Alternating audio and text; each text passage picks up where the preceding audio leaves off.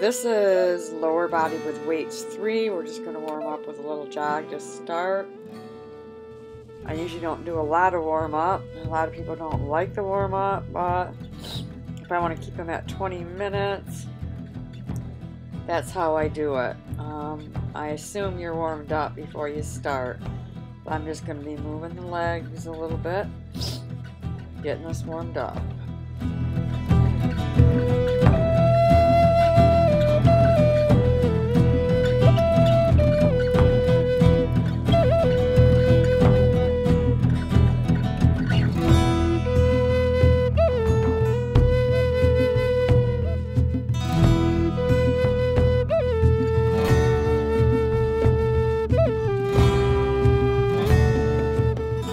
Starting with some deadlifts. We're going to come down as far as we can. Tap the mat if you can, and then come up. And as you come up, tuck in your glute area. Our knees are slightly bent. You would always keep them slightly bent when doing any type of work like this.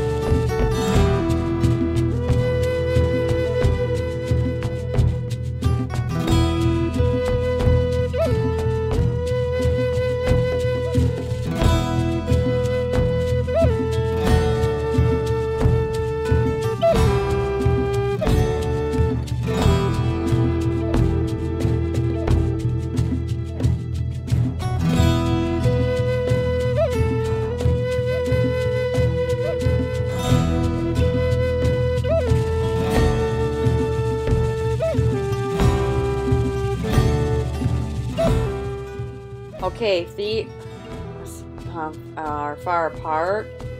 We're going to squat down. Put the weights on the mat, and then we're going to squat down to pick them up. Remember to always keep your knees behind your toes so you're sitting back. Now and I'm squeezing my glute area when I stand up. I'm doing all these exercises slow and controlled, and when I come up, I'm going to squeeze my glute area. So I go down, pick them up, squeeze my glutes, and then come down and then leave them on the mat.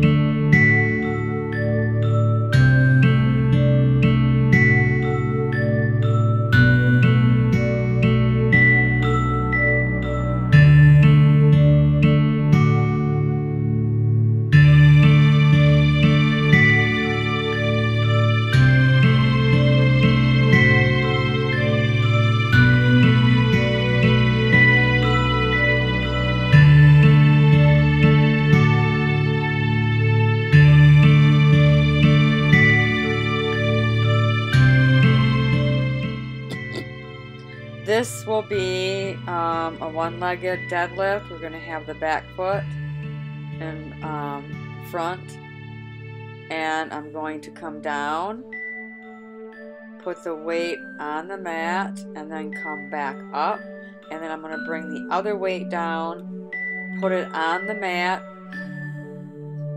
come back up, and then I'm going to go down and pick both of them up.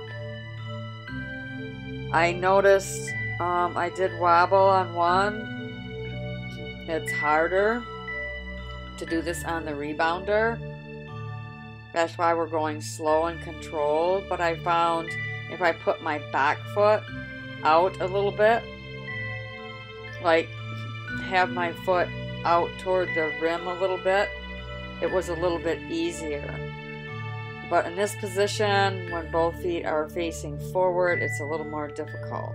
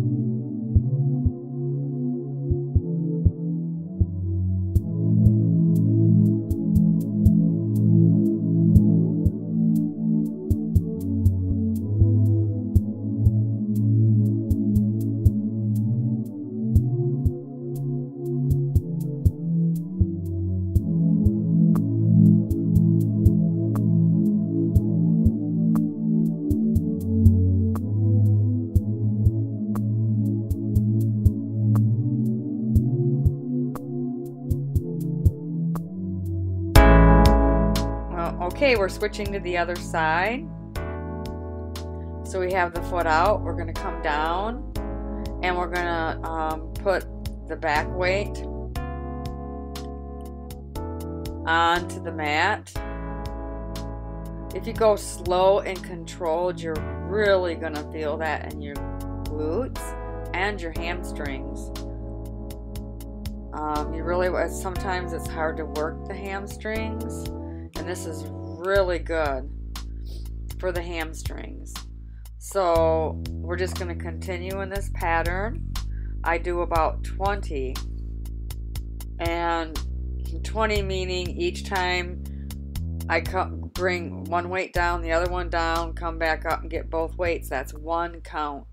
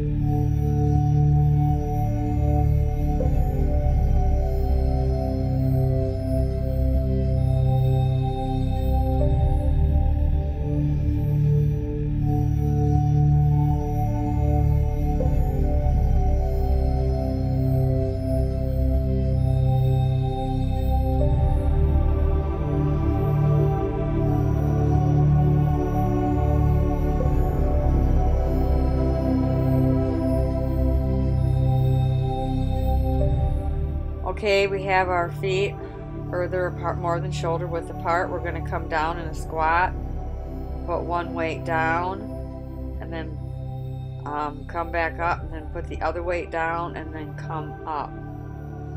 These are like suitcase deadlifts,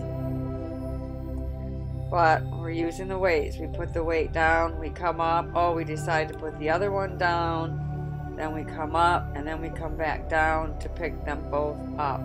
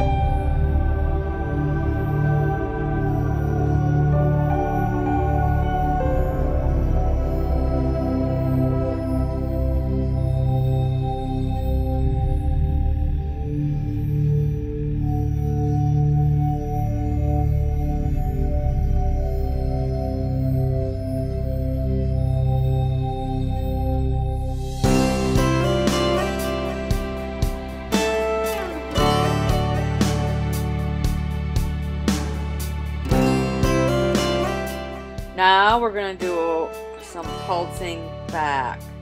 We're just pulsing, I think, for 100. Pulsing it back.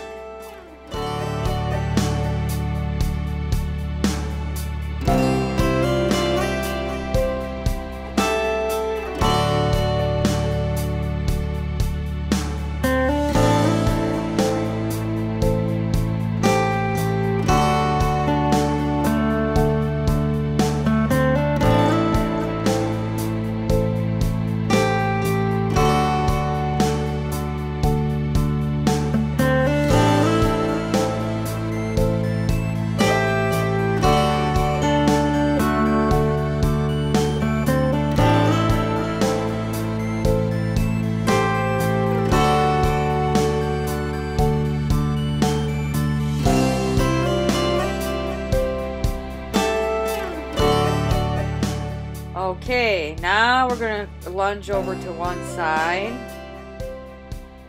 and then the other side. I'm going to keep going down further and then further. This is really going to work your inner thigh. All these lower body workouts with the weights is also working your core. When you twist over to the side, it's working your obliques, but it's also really working your core, because your core's got to really tighten up and engage to keep you from falling or teetering. So these workouts are a win-win.